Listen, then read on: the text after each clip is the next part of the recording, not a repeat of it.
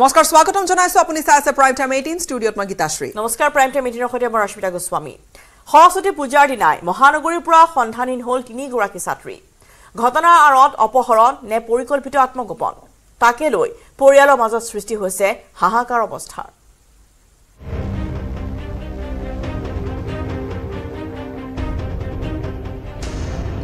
সৰস্বতী পূজালৈ গৈ মহানগৰীত সন্ধানহীন অষ্টম শ্ৰেণীৰ 2 ছাত্ৰী নিখোজৰ সময়ত আৰক্ষী আৰু সংবাদ মাধ্যমক দি গ'ল চেলেঞ্জ ভৰা মেছেজ দিয়েই ফোন কৰিলে ছুইচ অফ দুষ্ট চক্ৰৰ হাতুৰা নে পৰিকল্পিত আত্মগোপন মাতৃলৈ দীঘলীয়া মেছেজ পঠিয়াই কলৈ গ'ল নুনমাটিৰ 2 গৰাকী যুৱতী মানৱ সৰবৰাহকাৰী চক্ৰৰ হাতত পৰিল নেকি 2 নাবালিকা শিক্ষাৰ্থী 2 নাবালিকাৰ সন্ধানত দিশহাৰা আৰক্ষী ইতিমধ্যে সন্ধানহীন হৈ থকা খবৰ আমি ইতিমধ্যে জনাই গৈছো কালি নিশাৰ পৰা আজি পুৱাৰে পৰা যি ছাত্ৰী দুগৰাকী সন্ধানহীন মৃদুস্মিতা বৈশ্য আৰু বন্দিতা ভূমিক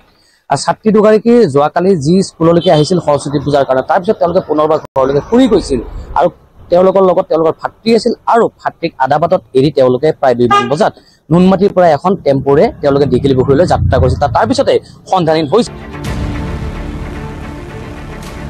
সৰস্বতী পূজাৰ দিনটোতে হঠাৎ নুনমাটিৰ পৰা সন্ধানহীন হ'ল 2 গৰাকী ছাত্ৰী ঘৰৰ পৰা 2 ছাত্ৰী ওলাই গৈ নিশা উভতি নহাত হাহাকাৰ লাগে পৰিয়ালৰ মাজত সন্ধানহীন ছাত্ৰী 2 গৰাকী নুনমাটি গোপালনগৰৰ পঞ্চদ্বীপ জাতীয় বিদ্যালয়ৰ 8ম শ্ৰেণীৰ নিজ বিদ্যালয়ৰ সৰস্বতী পূজাৰ পৰা ঘৰলৈ আহি পুনৰ ঘৰৰ পৰা ওলাই গৈছিল 2 ছাত্ৰী নুনমাটিৰ নেপালী চকৰ পৰা ভাতৃক ঘৰলৈ পঠিয়াই দি 2 গৰাকী দীঘলী পুখুৰীলৈ যাম বুলি উঠিছিল এখন টেম্পো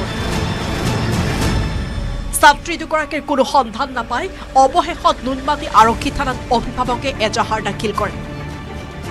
পৰিয়ালৰ লোকৰ গুৰুতৰ অভিযোগ ৰাহুল আৰু মিথুন নামৰ 2 যুৱকৰ হাতত আছে এই ঘটনা আপোনাৰ কোনো গম পোৱা মতে আপোনাৰ কোনবা মানে ৰাহুল নামৰ ল'ৰা এটা আৰু কি আছিল নাম মিথুন নামৰ ল'ৰা এটাৰ ওপৰত সন্দেহ আছে আপোনাৰ মানে তাৰ ফ্ৰেণ্ডৰ পৰা গম পোৱা মতে সিহঁতৰ লগত মানে কৰবাত দীঘলী পুখুৰীলৈ মানে যোৱাৰ মানে প্লেন আছে সিহঁতৰ ছাত্ৰী 2 গৰাকীৰ সন্ধানহীন সন্দৰ্ভত নুনমাটি আৰক্ষীয়ে তদন্ত চলাই থকাৰ মাজতে এগৰাকী যুৱতীয়ে মাতৃলৈ হোৱাটছএপ যোগে দিলে এক বিস্ফোৰক মেছেজ আমাক এতিয়া বিচাৰি লাভ নাই আমি অন্য এখন পৃথিৱীলৈ আহিছো নিউজ চেনেলত আবাৰ ফটো ভাইৰেল নকৰিব 5 বছৰৰ পাছত আমি সফল হৈ আহিম কেৱল এই মেছেজেই নহয় এগৰাকী ছাত্ৰীৰ মোবাইলৰ পৰা একাংশ বন্ধুলৈ আহিছে অন্য কিছু মেছেজ আৰু ভইচ কল আৰু এনেকা এটা মেছেজ দিছে মানে হোৱাটছএপত যিনি ছোৱালীৰ নম্বৰটো আছিল আমাৰ ভণ্টিৰ লগৰজনী তাৰপিছত এনেকৈ মেছেজ এটা দিছে যে এনেকা মানে মিডিয়া হওক পুলিচ হওক এনেকা মানে কিবা এটা মানে চেলেঞ্জ টাইপ এনেকা এটা বম লম্বা মেছেজ দিছে আৰু বাকী এনেকে মাহঁতৰ লগত ভইচ মেছেজ কৰি আছে ফোন কৰা নাই কিন্তু ভইচ মেছেজ কৰি আছে নুনমাটি আৰক্ষীয়ে ছাত্ৰী 2 গৰাকীক বিচাৰি অভিযান চলাইছে যদিও বৰ্তমানলৈকে কোনো সুসূত্ৰ উলিয়াব পৰা নাই কোনো দুষ্ট চক্ৰৰ অপহৰণ নে আত্মগোপন তাক লৈ সৃষ্টি হৈছে বহু প্ৰশ্নৰ আৰক্ষীৰ জোৰদাৰ তদন্ততহে পোহৰলৈ আহিব ঘটনাৰ প্ৰকৃত কাৰণ নুনমাটিৰ পৰা অজয়ৰ সহযোগত বিৰিঞ্চি কুমাৰ ডেকাৰ report news 18 Assam north east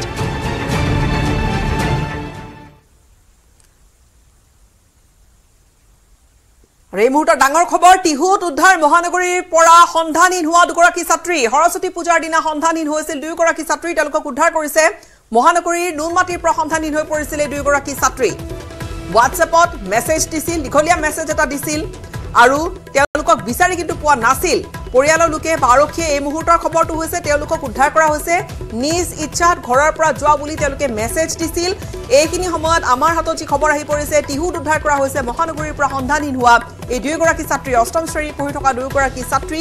তেওঁলোকে ওলাই গৈছিলে সৰস্বতী পূজা বুলি সৰস্বতী পূজা খাই উভতি আহিছিলে সৰস্বতী পূজা পৰা উভতি অহাৰ পিছত এগৰাকীৰ ঘৰলৈ গৈছিল তাৰ পিছত আদবাটলৈ ভাতৃৰ সৈতে আছিল তাৰ পিছত ভাতৃ এৰি তেওঁলোকে দীঘলী পুখুৰীলৈ যাব বুলি কৈ যি নাইকিয়া হ'ল যি নোহোৱা হ'ল তাৰ পিছত আহিছিল এটা দীঘলীয়া বাৰ্তা যে 5 বছৰ পিছত সফল হৈ উভতিব আৰু এই মুহূৰ্তত আমি দৰ্শকক জনাম যে এই দুয়োগৰাকী ছাত্ৰীকে উদ্ধাৰ কৰা হৈছে টিহুত উদ্ধাৰ কৰা হৈছে 24 ঘণ্টা এক প্ৰকাৰ যথেষ্ট ৰহস্যঘন হৈ থাকিল গোটেই পৰিৱেশ ক'ৰ পৰা তেওঁলোকে মেছেজ দিছিল কোনে তেওঁলোকক লৈ গৈছিল বা তেওঁলোকে সম্পূৰ্ণৰূপে নিজ ইচ্ছা মতে গৈছিল নে তেওঁলোকক কোনোবাই হেঁচা দি লৈ গৈছিল এই মুহূৰ্তত আমি সংযুক্ত হৈছোঁ আমাৰ সতীৰ্থ বিৰিঞ্চি ডেকাৰ সৈতে বিৰিঞ্চি আপডেট কি আছে আপোনাৰ হাতত সুকলমে আছেনে ছাত্ৰী দুগৰাকী টিহুত উদ্ধাৰ কৰা হৈছে তেওঁলোকক নিশ্চয় গীতাশ্ৰী যে আচলতে দুইগৰাকী ছাত্ৰী যিহেতু কিশোৰী আৰু দেখা পোৱা গৈছে তেওঁলোকক ইতিমধ্যে টিহুত উদ্ধাৰ কৰিছে টিহু আৰক্ষীৰ এটা দলে আৰু এই মুহূৰ্তত আচলতে খবৰটো সেইটো আহিছে যে দুইগৰাকী ছাত্ৰীক আচলতে সুকলমে উদ্ধাৰ কৰিছে আৰক্ষীয়ে আৰু হয়তো কিছু সময়ৰ পাছত তেওঁলোকক নুনমাটি থানালৈ লৈ অহা হ'ব আৰু নুনমাটি থানাত তেওঁলোকৰ পৰিয়ালক গতাই দিয়া হ'ব কিন্তু প্ৰশ্ন উঠিছে এইটো যে তেওঁলোকে আচলতে কালি যেতিয়া দ্বিতীয়বাৰৰ বাবে যেতিয়া ঘৰৰ পৰা ওলাই গ'ল আচলতে কাৰ লগত গৈছিল বা সেই টিহু কেনেকে পালেগৈ কিহত গৈছিল বা তেওঁলোকৰ আচলতে পৰিকল্পনা কি আছিল কাৰণ এটা দীঘলীয়া মেছেজ দিয়া আছিল যে সেই মেছেজটো আচলতে সকলোখিনি কথা কৈছিল যে আমাক বিচাৰিব নালাগে বা আমি 5 বছৰৰ পিছত সফল হৈ উঠিম এই ধৰণৰ কথা আচলতে কাৰোবাৰ পৰুচনাত তেওঁলোকে নিশ্চয় পৰুচনাত পৰিয়ে দিব লাগিব কিয়নো তেওঁলোক অষ্টম শ্ৰেণীত অধ্যয়নৰত দুগৰাকী ছাত্ৰী সেই ছাত্ৰী দুগৰাকী মগজলৈ হয়তো ইমানখিনি কথা নাহিব পাৰে কোনোবাই হয়তো অষ্টম শ্ৰেণীত পঢ়ি থকা ছাত্ৰী আমি ধৰি লওঁ বৰ বেছি বয়স হ'লেও হয়তো 14-15 বছৰ হ'ব বৰ বেছি বুলি কৈছোঁ এই 13-14 বছৰীয়া ছাত্ৰী দুয়োগৰাকী এনেকৈ নিখোজ হৈছিলে আৰু যি বাৰ্তা তেওঁলোকক প্ৰেৰণ কৰিছিলে তেওঁলোকৰ ঘৰৰ মানুহলৈ যি বাৰ্তা হোৱাটছএপ মেছেজ দিছিলে সেয়া তেওঁলোকেই দিছিল নে আন কোনোবাই দিছিল কিবা সেইখিনি কথা পোহৰলৈ আহিছে নেকি নিশ্চয় কি আছে এই মুহূৰ্তলৈকে সেই সকলোখিনি কথা পোহৰলৈ অহা নাই কাৰণ এই মুহূৰ্তত আছে এইটোৱে ডাঙৰ খবৰ যে তেওঁলোকক সুকলমে আৰক্ষীয়ে উদ্ধাৰ কৰিছে আৰু তেওঁলোকে যিহেতু যথেষ্ট তেওঁলোক আচলতে তেওঁলোক ভয়াত্ম হৈ আছে যথেষ্ট ভয় খাই আছে বুলি আৰক্ষী এটা সূত্ৰই কৈছে তেওঁলোকক এই মুহূৰ্তত কোনো ধৰণৰ হেঁচা দি পেলাই তেওঁলোকক প্ৰশ্নও সোধা নাই কেৱল মাত্ৰ যেতিয়া পৰিয়ালৰ লোকক সমজাই দিব সেইখিনি সময়ত তেওঁলোকক সোধা পোছা কৰিব যে আচলতে তেওঁলোকে কাৰ লগত গৈছিল বা কোনোবাই তেওঁলোকক প্ৰলোভন দি লৈ গৈছিল নেকি বা কোনোবা চক্ৰই আচলতে তেওঁলোকক বহিৰাজ্যলৈ বা অন্যান্য কোনোবা ঠাইলৈ সৰবৰাহৰ চেষ্টা চলাইছিল নেকি সেই সকলোখিনি কথা যিহেতু পোহৰলৈ আহিব লাগিব আৰক্ষীয়ে সেইখিনি কথা তেওঁলোকক যেতিয়া নুনমাটি থানালৈ লৈ আহিব তেতিয়া সেইখিনি কথা সুধিব কিন্তু এই মুহূৰ্তত তেওঁলোকে যথেষ্ট ভয় ভীতিগ্ৰস্ত হৈ আচলতে আৰক্ষীয়ে যেতিয়া যিকোনো তেওঁলোক যিহেতু যথেষ্ট সৰু গতিকে আৰক্ষীয়ে তেওঁলোকক টিহুৰ এটা স্থানৰ পৰা যিহেতু উদ্ধাৰ কৰিছে গতিকে তেওঁলোক এতিয়া যথেষ্ট ভয় খাই আছে হয়তো 1-2 ঘণ্টাৰ পাছত স্বাভাৱিক অৱস্থালৈ আহিলে তেওঁলোক হয়তো আৰু কিছু কথা তেওঁলোকৰ পৰা ওলাব আৰক্ষীয়ে পাৰিব যিহেতু পৰিয়ালক তেওঁলোকক সমজাই দিয়া হ'ব পৰিয়ালৰ লোকক এই ছাত্ৰী দুয়োগৰাকীক যেতিয়া উদ্ধাৰ কৰা হৈছিলে কেনেকুৱা ঠাইৰ পৰা উদ্ধাৰ কৰা হৈছিলে বা কৰবাত তেওঁলোক লুকাই আছিল কাৰোবাৰ তাত আশ্ৰয় লৈ আছিলে সেইবোৰ কিবা ওলাইছে নেকি খবৰ আচলতে গীতাশ্ৰী এই মুহূৰ্তলৈকে আৰক্ষীয়ে সকলোখিনি কথা স্পষ্ট কৰা নাই আচলতে আৰক্ষীৰ ফালৰ পৰা এটা মেছেজে দিয়া গৈছে যে ছাত্ৰী দুগৰাকীক সকলোৱে হয়তো কোনো লোকে কাৰণ ছাত্ৰী দুগৰাকীৰ ফটো যিহেতু সংবাদ মাধ্যমতে হওক বা আৰক্ষীয়ে তেওঁলোক সকলো থানালৈকে আচলতে সেই সময় কালি দি দিয়া হৈছিল এই ফটোসমূহ সেই ফটোখিনি দেখি হয়তো কোনো সচেতন লোকে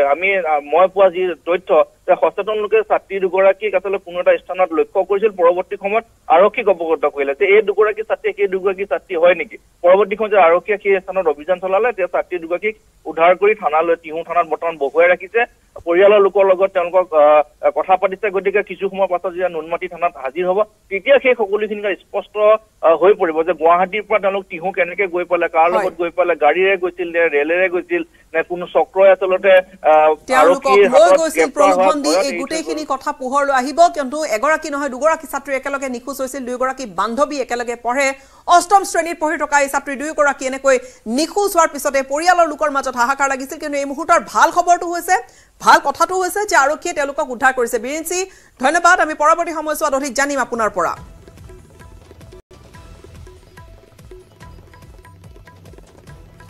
আৰু ভাল খবৰ যে দুইগৰাকী ছাত্ৰীৰ সন্ধান ওলাইছে টিহুৰ পৰা কিন্তু আন এটা খবৰ যে মহানগৰৰ পৰা তৃতীয়গৰাকী ছাত্ৰীৰ সন্ধানহীন হৈ আছে নুনমাটিৰ 2 নং বাপুজি নগৰত ঘৰ ছাত্ৰীগৰাকীৰ সৰস্বতী পূজাৰ দিনাখনই এই ছাত্ৰীগৰাকীও নিৰ্দেশ হৈছিল অৰ্থাৎ সন্ধানহীন হৈছিল নুনমাটি আৰক্ষী থানাত এজাহাৰ দাখিল কৰিছে ভুক্তভোগী পৰিয়ালে পূৰ্বেও সৰস্বতী পূজাৰ দিনা এই দুগৰাকী ছাত্ৰী পূৰ্বতে আমি জনাইছো যে বৰ্তমান টিহুত উদ্ধাৰ হৈছে কিন্তু আনগৰাকী ছাত্ৰী অৰ্থাৎ তৃতীয়গৰাকী ছাত্ৰী নিখোজ হৈ থকা ছাত্ৰীগৰাকীৰ কোনো সম্ভেদ এতিয়ালৈকে কিন্তু আৰক্ষীয়ে হওক বা পৰিয়ালে এতিয়ালৈকে লাভ কৰা নাই নুনমাটিৰ 2 নং বাপুজি নগৰত ঘৰ এগৰাকী ছাত্ৰীৰ আৰু এই ছাত্ৰীগৰাকীও সৰস্বতী পূজাৰ দিনাই সন্ধানহীন হৈছিল নুনমাটি আৰক্ষী থানাত এজাহাৰ দাখিল কৰিছে ভুক্তভোগী পৰিয়ালে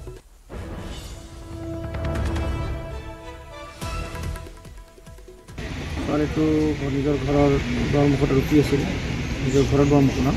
কোনোবা এজনে সোমাই আহিছে সোমাই অহাৰ পিছত ছোৱালীজনী ঘৰত গৈছে নাই আৰু সেইটো আমি সন্দেহ কৰা মতে সেইটো ছোৱালীৰ ল'ৰাৰ লগত ছোৱালীটোৱে আগতে এবাৰ গৈছিল তেখেত ছয়গাঁও থানাৰ পৰা বৰামাৰী থানাৰ পৰা পুলিচে উদ্ধাৰ কৰি দিছিল সেইটো ল'ৰাই ঘৰত মানে আমি মতা মানুহ নাথাকাত ঘৰৰ দুৱাৰমুখত আহি সেই পিছত গালি পাৰাপাৰি কৰি থাকে মানে ছোৱালীটো পৰিচনী কৰি থকা নিচিনা হৈছে এতিয়া এই ছোৱালীটোৰ ল'ৰাটো লৈ গৈছে আমি বুলি আমি এজাহাৰ দিছোঁ আৰু লৈ গৈছে ল'ৰাটোৱে লৈ গৈছে এজাহাৰ দিছোঁ নুনমাটি থানা ল'ৰাটোৰ নাম হ'ল সমীন আলী তাৰ নামতে এজাহাৰ দিছে বাপেকে দিছে আনোৱাৰ হুছেইন বাপেকৰ নাম সমীন আলী কি কাম কৰে একো নকৰে ঘৰ ক'ত 2 নং বাপুজি নগৰ আমাৰ তেওঁৰ ছোৱালীটোৰ ঘৰৰ ওচৰতে ঘৰ দিছপুৰ এৰি গাঁৱত নৈশ যাপন কৰিলে মুখ্যমন্ত্ৰীয়ে বুধবাৰে সৰুপথাৰৰ ৰজাপুখুৰীৰ শ্যাম গাঁৱৰ আলহী হ'ল মুখ্যমন্ত্ৰী ডক্টৰ হিমন্ত বিশ্ব শৰ্মা নিশাটো মুখ্যমন্ত্ৰী ভাস্কৰ শ্যাম নামৰ লোকজনৰ চাং ঘৰত কটোৱাৰ লগতে অংশ ললে তেওঁ আন কেইবাটাও কাৰ্যসূচীত গাঁও চলো অভিযান ৰাজ্য চৰকাৰৰ অভিযানৰ অংশ হিচাপে নিশা গাঁৱত কটালে মুখ্যমন্ত্ৰী হিমন্ত বিশ্ব শৰ্মাই নিশাটো সৰুপথাৰৰ ৰজাপুখুৰীৰ শ্যামগাঁৱত কটাই বৃহস্পতিবাৰে পুৱাই যোৰহাটৰ মেলেং মেটেলি পথাৰত উপস্থিত হ'ল মুখ্যমন্ত্ৰী হিমন্ত বিশ্ব শৰ্মা হুলুঙাপাৰৰ মেলেং মেটেলি পথাৰৰ সমীপত 150 কোটি ব্যয় সাপেক্ষে নিৰ্মাণ কৰা হৈছে লাচিত বৰফুকন মৈদাম আৰু সাংস্কৃতিক প্ৰকল্প এই প্ৰকল্পৰ কামো পৰিদৰ্শন কৰিলে মুখ্যমন্ত্ৰীয়ে উল্লেখযোগ্য যে মাৰ্চৰ প্ৰথম সপ্তাহত বীৰ লাচিতৰ 125 ফুট উচ্চতাৰ প্ৰতিমূৰ্তি প্ৰধানমন্ত্ৰী মোদীয়ে উন্মোচন কৰাৰ কথা ইতিমধ্যে প্ৰায় সম্পূৰ্ণ হৈছে মৈদাম নিৰ্মাণৰ কাম অহা 2 মাৰ্চত প্ৰধানমন্ত্ৰী নৰেন্দ্ৰ মোদীয়ে যোৰহাটলৈ আহি নিশাটো কাজিৰঙাত কটোৱাৰ আঁচনি লোৱা বুলি বিজেপিৰ এটা সূত্ৰই সদৰি কৰিছে অৱশ্যে এই সন্দৰ্ভত মুখ্যমন্ত্ৰীয়ে ক'লে লাচিত বৰফুকনৰ প্ৰতিমূৰ্তি আমি যে স্থাপন কৰাৰ উদ্যোগ লৈছিলোঁ সি এতিয়া প্ৰায় সম্পূৰ্ণ হৈছে 90% কাম সম্পূৰ্ণ হৈছে প্ৰতিমূৰ্তিটো উদ্বোধনৰ বাবে আমি ভাৰতৰ প্ৰধানমন্ত্ৰী ডাঙৰীয়াক অনুৰোধ কৰিছিলোঁ যে আপুনি আহি প্ৰতিমূৰ্তিটো উদ্বোধন কৰিলে আমি ভাল পাম প্ৰধানমন্ত্ৰী কাৰ্যালয়ে বিচাৰিছিলে যে সকলো ব্যৱস্থা সম্পূৰ্ণ হৈছে নে নাই মই নিজে চাই গ'লোঁ এতিয়া যিখিনি মই দেখিছোঁ এইখিনি মই জনাম তাৰ ওপৰতে প্ৰধানমন্ত্ৰী অহাৰ সিদ্ধান্ত হ'ব মই আশা কৰিছোঁ যে মাৰ্চৰ প্ৰথম সপ্তাহত প্ৰধানমন্ত্ৰী ডাঙৰীয়া নিজে যোৰহাটলৈ হুলুঙাপাৰলৈ আহি এই প্ৰতিমূৰ্তিটো উদ্বোধন কৰাৰ সম্পূৰ্ণ সম্ভাৱনা আছে প্ৰতিমূৰ্তি নিৰ্মাণ প্ৰায় সম্পূৰ্ণ আৰু ইয়াত কি থাকিব ইয়াতে প্ৰতিমূৰ্তি থাকিব লগত 2টা মিউজিয়াম হ'ব ইফালে যোৰহাটলৈ যোৱাৰ পূৰ্বে বুধবাৰৰ দিশা সৰুপথাৰৰ ৰজাপুখুৰীৰ শ্যামগাঁৱত এটা মধুৰ বেলা কটালে মুখ্যমন্ত্ৰীয়ে নিশা গাঁওখনত উপস্থিত হোৱাৰ পিছতে পৰম্পৰাগত নৃত্যৰে মুখ্যমন্ত্ৰীক আদৰিলে গাঁওবাসীয়ে ইয়াৰ পিছতে লৈ গ'ল স্থানীয় বৌদ্ধ বিহাৰ প্ৰাংগণলৈ মুখ্যমন্ত্ৰীক কাষত পাই আনন্দত আত্মহাৰা হ'ল সৰুপথাৰবাসী একেলগে ৰং ধেমালি কৰি আকাশলৈ ফানু চুৰুৱালে মুখ্যমন্ত্ৰীৰ সৈতে সেলফি তুলিবলৈ হেতা ওপৰা লগালে ৰাইজে এই গাঁওখন 100 বছৰ পুৰণা আমাৰ খুব ভাল পৰম্পৰা আছে বৌদ্ধ ধৰ্মৰ পৰম্পৰা অত্যন্ত স্বচ্ছতাৰে পৰিপূৰ্ণ এখন গাঁও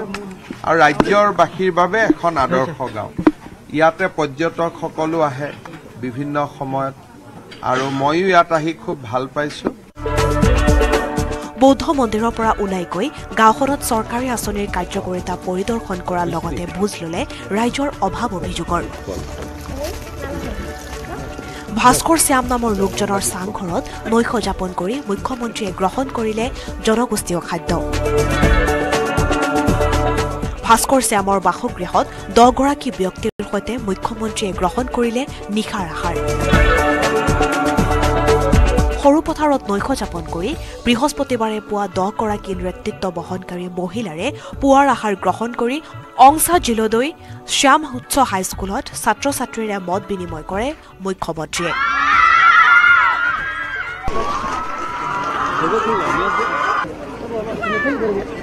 ইয়াৰ পিছতে মুখ্যমন্ত্ৰীয়ে বৰপথাৰত উদ্বোধন কৰিলে বিজেপিৰ মাণ্ডলিক কাৰ্যালয় news desk report news 18 Assam north east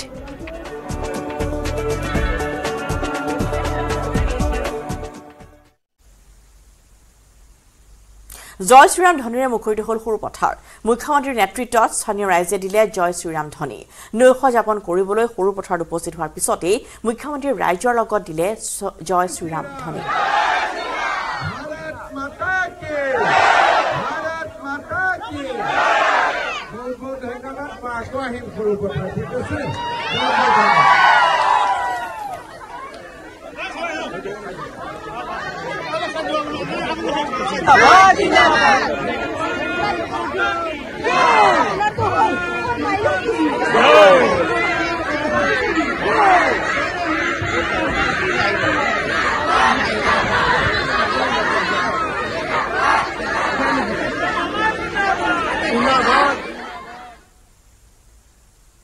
প্ৰাৰ্থী তালিকা প্ৰকাশৰ পূৰ্বে কংগ্ৰেছত চিপ্ৰং ৰাজনীতি বিলাসীপাৰাৰ ৰাজীৱ ভৱনত ৰকিবুল হুছেইনৰ বিৰুদ্ধে পোষ্টাৰিং হৈছে ৰকিবুল হুছেইনৰ ফটোৰ লগতে দেখা গ'ল বিজেপিৰ প্ৰতীক চিহ্ন আৰু গড়ৰ ছবি ঘটনাক লৈ ধুবুৰী লোকসভা সমষ্টিত সৃষ্টি হৈছে ব্যাপক প্ৰতিক্ৰিয়াৰ ৰকিবুল হুছেইন যেতিয়ালৈকে কংগ্ৰেছত থাকে তেতিয়ালৈকে কংগ্ৰেছ টুকুৰা টুকুৰ হৈ থাকিব নিউজ 18ৰ সম্পাদক Paragmoni আদিত্যৰে prime time show' prime ডিবেটত এই বিস্ফোৰক মন্তব্য কৰিছিল একালৰ সতীৰ্থ সিদ্দিক আহমেদে একজন হলতো ৰকিবুল হুছেইন ডাঙৰীয়া ৰকিবুল হুছেইন ডাঙৰীয়া যিমান দিন থাকিব সিমান দিন কংগ্ৰেছ টুকুৰা টুকুৰা হৈ থাকিব তেওঁ যদি দুবৰিত যায় মই যদি সুবিধা যদি পাওঁ তেতিয়ালৈ মই যাম তেওঁৰ চৰিত্ৰটো মই কম কিন্তু প্ৰদেশ কংগ্ৰেছে তেওঁ শক্তিশালী সংখ্যালঘু নেতাৰ মৰ্যাদা দিয়ে এই মানুহজনে আৰু এবাৰ বদৰুদ্দিন আজমলৰ বিৰুদ্ধে তেওঁকে প্ৰক্ষেপ কৰিছে লাখবাল আমাৰ মাননীয় মুখ্যমন্ত্ৰী ডাঙৰীয়া মুখ্যমন্ত্ৰী হৈছে কিন্তু কিমান ষড়যন্ত্ৰ কৰিছে তেতিয়াতো মই কংগ্ৰেছত আছিলো মই জানো এই মানুহজনৰ অৱস্থা যেনেকৈ এই মানুহজন যিমান দিন লৈকে থাকিব কংগ্ৰেছ টুকুৰা টুকুৰা হৈ থাকিব এই মন্তব্যৰ কিছু সময়ৰ পিছতে দেখা গ'ল তাৰ বাস্তৱ প্ৰতিফলন ধুবুৰী লোকসভাত আজমলৰ বিপক্ষে কংগ্ৰেছে ৰকিবুল হুছেইনক প্ৰক্ষেপ কৰিব বুলি চৰ্চা চলি থকাৰ সময়তে কংগ্ৰেছত দেখা গৈছে মুকলি বিদ্ৰোহ নিশা বিলাসীপাৰা ৰাজীৱ ভৱনত জ্যেষ্ঠ কংগ্ৰেছী ৰকিবুল হুছেইনৰ বিৰুদ্ধে চলিল পোষ্টাৰিং পোষ্টাৰত দেখা গৈছে ৰকিবুল হুছেইনৰ ফটোৰ লগত বিজেপিৰ নিৰ্বাচনী প্ৰতীক চিহ্ন আৰু গড়ৰ ছবি ধুবুৰী লোকসভাত আজমলৰ বিপক্ষে কংগ্ৰেছৰ স্থানীয় প্ৰাৰ্থীক বঞ্চিত কৰি ৰকিবুল হুছেইনক প্ৰাৰ্থিত্ব প্ৰদান কৰিব বুলি বাতৰি ওলোৱাৰ পিছত নাৰাজ হৈ পৰিছিল ধুবুৰী কংগ্ৰেছ সেইবাবে ৰকিবুল হুছেইনৰ বিৰুদ্ধে এইদৰেই চলিল পোষ্টাৰিং মই প্ৰথমে ধিক্কাৰ দিছো যে এতিয়াও আমাৰ কংগ্ৰেছ দলৰ প্ৰাৰ্থিত্ব ফাইনেলে হোৱা নাই তাৰ আগতে এনেকুৱা ধৰণৰ অপপ্ৰচাৰ কৰাটো আমাৰ কাৰণে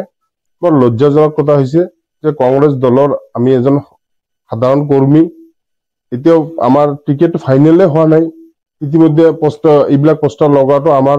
কংগ্ৰেছৰ কাৰণে এটা খুব দুঃখজনক কথা হৈছে আজমলৰ বিৰুদ্ধে সালানী প্ৰাৰ্থী গ্ৰহণ নকৰিব নেকি ধুবুৰীবাসীয়ে নিৰ্বাচনৰ আগতেই বিফল হ'ব নেকি কংগ্ৰেছৰ ষ্ট্ৰেটেজি এনেবোৰ প্ৰশ্ন উত্থাপন হৈ থকাৰ সময়তে বিলাসীপাৰাৰ ৰাজীৱ ভৱনত এণ্টি ৰকিবুল হুছেইন পোষ্টাৰিঙৰ আঁৰত বিজেপিৰ হাত থকা বুলি দাবী একাংশ ৰকিবুলপন্থী কংগ্ৰেছীৰ কৰ্মীও তেওঁ আজি বহুত দিনৰ পৰা কংগ্ৰেছৰ ভাল লিডাৰ হিচাপে আমি তেওঁক পাইছো NSYৰ পৰা ইয়ত কংগ্ৰেছৰ পৰা আজি তেওঁ কেইবাবাৰো মন্ত্ৰী সভাৰ মন্ত্ৰিত্ব পাইছিল গতিকে তেওঁক এইবিলাক আখ্যা দিয়াটো আমাৰ কাৰণে বৰ দুঃখজনক কথা হৈছে মই অনুৰোধ জনাও কংগ্ৰেছ কৰ্মীসকলক আমাৰ হাইকমাণ্ডে যাকে প্ৰাৰ্থিত্ব দিব আমি তাৰে হৈ কাম কৰি যাম এইটো হয়তো বিৰোধী দলৰ কোনোবা মানুহে ৰকিবুলক টিকিট দিয়াৰ কাৰণে হয়তো তেওঁৰ নামটো অহাৰ কাৰণে হয়তো বিৰোধী পক্ষ তেনেকুৱা ধৰণৰ ষড়যন্ত্ৰ কিছুমান কৰিব পাৰে ধুবুৰীৰ পৰা জ্যোতিৰ্ময় চক্ৰৱৰ্তীৰ report news 18 Assam north east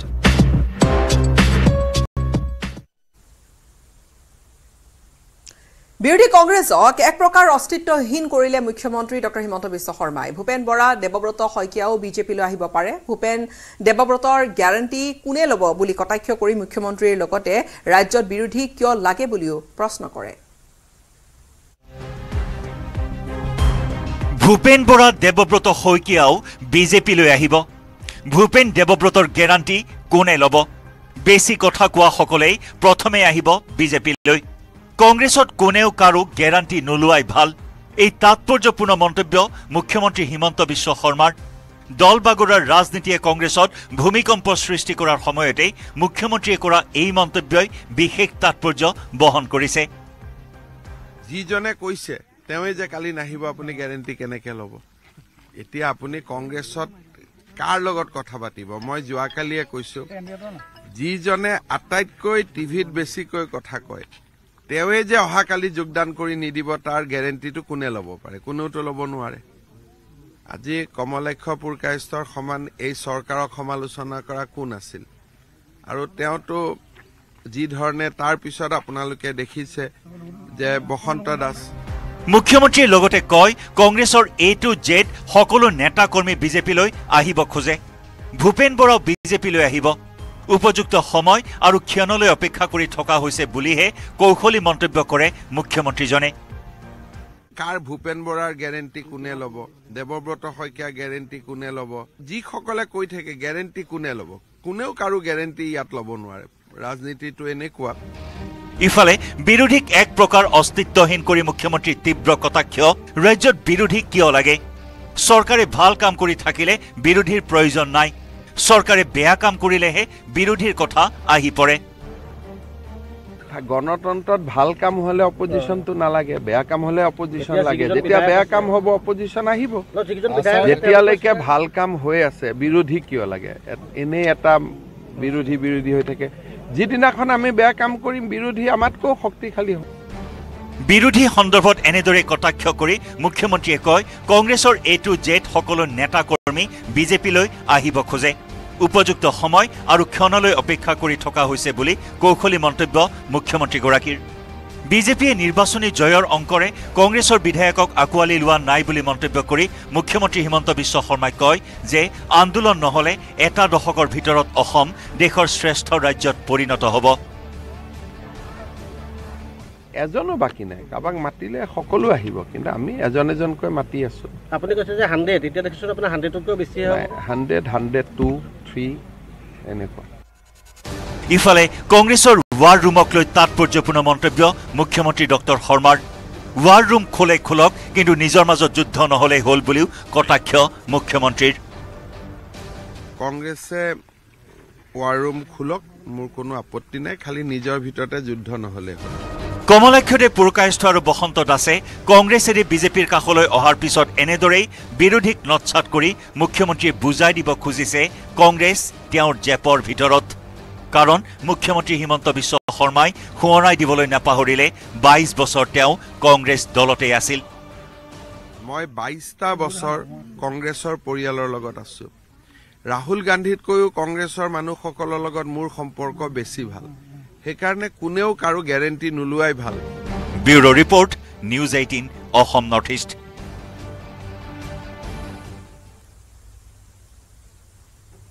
আৰু এতিয়া কংগ্ৰেছৰ বিৰুদ্ধে খৰব হৈছে কমলাক্ষদেৱ পুৰকায়স্থ কমলাক্ষৰ মতে কংগ্ৰেছত নাই কংগ্ৰেছ বিধায়ক নেতৃত্বৰ ভুলৰ বাবে কংগ্ৰেছ নিশেষ হোৱা বুলিও মন্তব্য কৰিছে বিধায়কগৰাকীয়ে জিতেন্দ্ৰ সিঙে ৰকিবুল হুছেইনৰ বাহিৰে আন কাৰো কথা নুশুনে বুলিও অভিযোগ বিজেপিক সমৰ্থন কৰা কংগ্ৰেছ বিধায়কজনৰ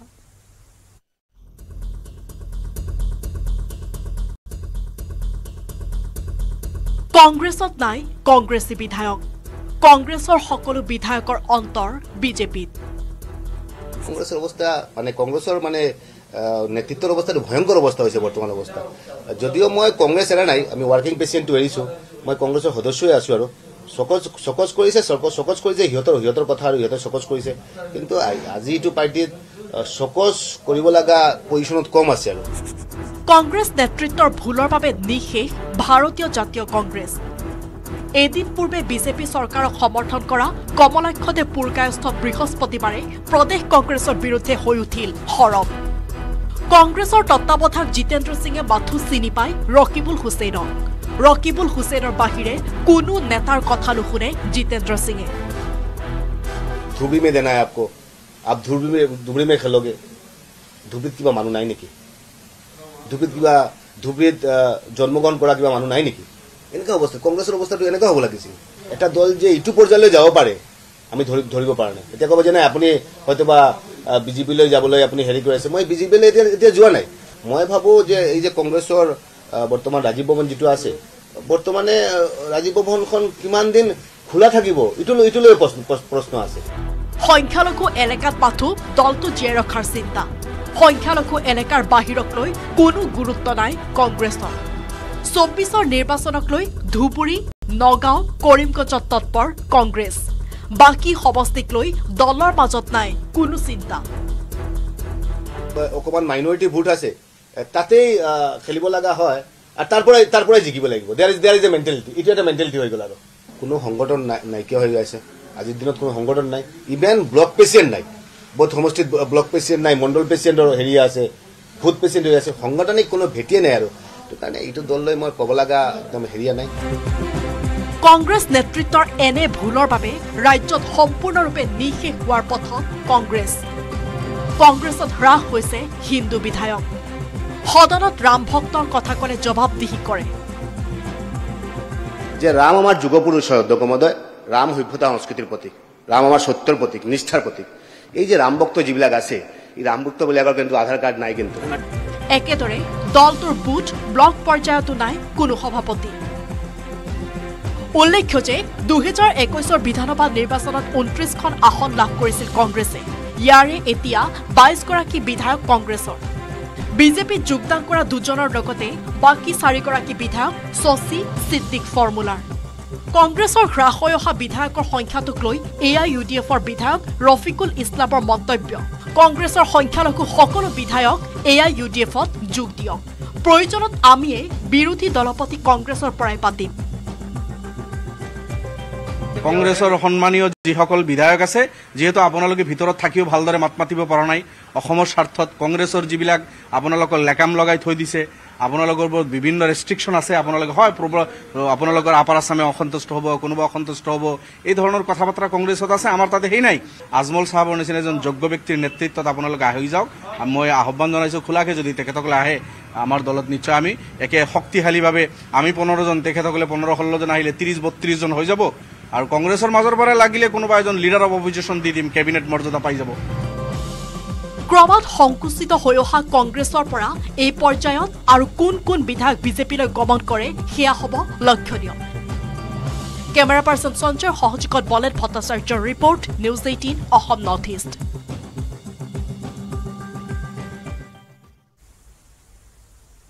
প্ৰধানমন্ত্ৰী নৰেন্দ্ৰ মোদীয়ে UAEৰ দুদিনীয়া ভ্ৰমণসূচী সামৰি উৰা মাৰে কাটাৰলৈ বিশ্বৰ অন্যতম গেছ ৰপ্তানিকাৰী উপসাগৰীয় দেশখনত মোদীৰ এয়া দ্বিতীয়টো ভ্ৰমণসূচী বুধবাৰে নিশা কাটাৰত উপস্থিত হোৱা প্ৰধানমন্ত্ৰীগৰাকী আৰু তাৰ পিছতে দেশখনৰ প্ৰধানমন্ত্ৰী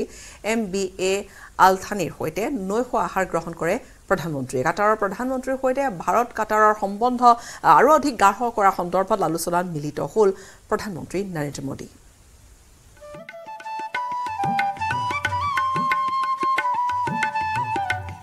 আবুধাবিত বাবছ হিন্দু মন্দিৰৰ ভব্য উদ্ঘাটন প্ৰধানমন্ত্ৰী মোদীয়ে হিন্দু মন্দিৰ মুকলি কৰাৰ এই ঐতিহাসিক মুহূৰ্তৰ সাক্ষী হৈ ৰল সমগ্ৰ বিশ্ব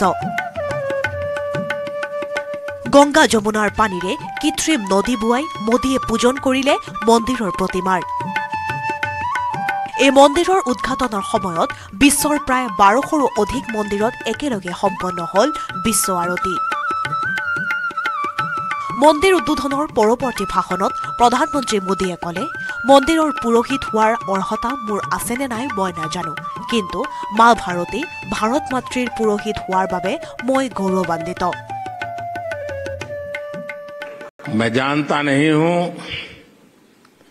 मैं मंदिरों की पुजारी की योग्यता रखता हूं या नहीं रखता हूं लेकिन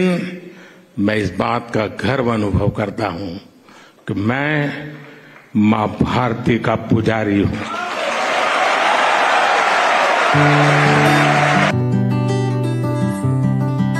আনহাতে মন্দিৰৰ উদ্বোধনৰ পিছত নিশাই প্ৰধানমন্ত্ৰী নৰেন্দ্ৰ মোদীয়ে UAEৰ দুদিনীয়া ভ্ৰমণসূচী সামৰি উৰা মাৰে কাটাৰলৈ।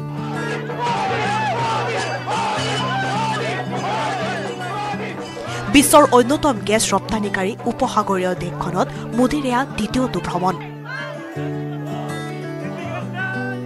কাটাৰত উপস্থিত হোৱাৰ পাছতে দেশখনৰ প্ৰধানমন্ত্ৰী MBA আলথানিৰ সৈতে নৈশ আহাৰ গ্ৰহণ কৰে প্ৰধানমন্ত্ৰী মোদীয়ে। কাটাৰৰ প্ৰধানমন্ত্ৰীৰে ভাৰত কাটাৰৰ সম্বন্ধ গাঢ় কৰাৰ সন্দৰ্ভত আলোচনাত মিলিত হয় নৰেন্দ্ৰ মোদী। বৃহস্পতিবাৰে এমিৰ of Qatar Tamim bin Hamad Al থানিক সাক্ষাৎ কৰিব মোদীয়ে। এক দ্বিপাক্ষিক আলোচনাত মিলিত হ'ব দুয়োগৰাকী নেতৃত্ব। দুয়োৱে আঞ্চলিক আৰু বৈশ্বিক বিষয় সন্দৰ্ভত আলোচনা কৰিব বুলি সদৰি কৰিলে বৈদেশিক পৰিক্ৰমা মন্ত্ৰণালয়ে। News desk report, News 18 Assam north east.